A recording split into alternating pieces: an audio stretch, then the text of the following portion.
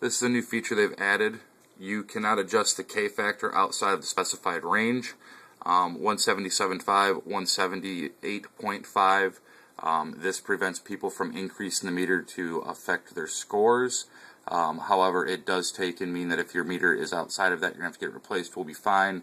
Ours are at 177.7. It comes as a default at 177.8 now, as opposed to the old 178. But this is a new change to the software. What we have here is the new Termlab software. Got a lot of extra features here. We'll go ahead and hit reset and start. It's a little bit different. Got this hooked up to my computer, so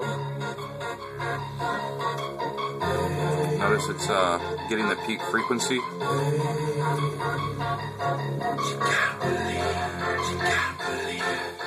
Peak frequency right here.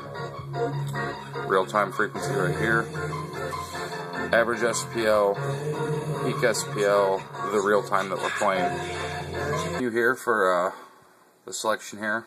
Switch to bass race. We've got a new feature here called practice mode. This is automatic on a timer. You hit it, it starts, the timer starts, it's going to count down and start all by itself. Kind of cool feature, but the start on this is rather unusual. It automatically goes to standby, and it's going to start the meter. Watch the way it starts. Ready, set, go. The timer goes active on set. This is a new feature they've added that drastically simplifies. Here we have set up for multi-monitor display. We have all of our monitors listed. As you can see, we have a blank screen. So we're going to go assign channel 1. Pops up all by itself. Channel 2 pops up all by itself, and we need a timer. Kick that over there, and that pops up all by itself. Here's a new feature they've added. We have an auto arrange feature. This is what it does. Automatically lays everything out for you, so it's relatively simple. That's going to drastically simplify things it shows. Here I've got it set up for the competition format. As you can see, the meter takes and goes into the standby with the timer set ready. The start on this is going to be a lot different than what we're used to, and as far as I'm concerned, it flat out sucks. I'm going to go ahead and play some music with it so you can see how it's reading.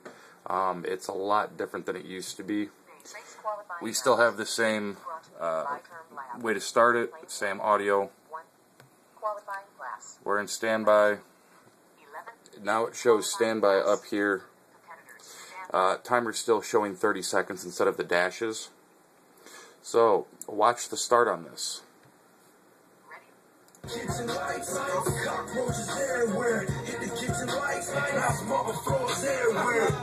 We can see real time, we can see peak, we can see average. I just went ahead and stopped it and restarted it again. You can stop this one in the middle of a run and you don't get the timer error, so that is rather nice. You won't run into that problem. We're going to go ahead and set it to see what the red light start looks like.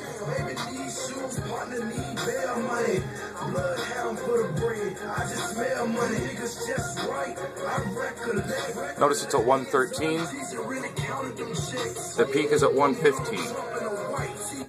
Even on a red light start, you cannot achieve your peak number.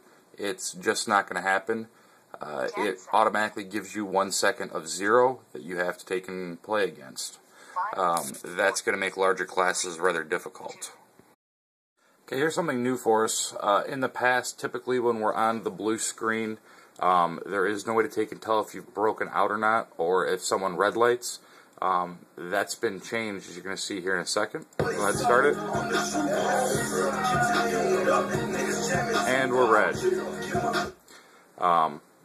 This is still off my computer, so it's not super loud, but over 120 it will red light you on the start. That's going to be nice. Okay, timer is definitely working a little different. We'll go ahead and let you see how it's going to look for the start. Go ahead and put it in standby. Basically, you'll be able to see how fast you can start here. As soon as it goes ready, you can start playing, apparently.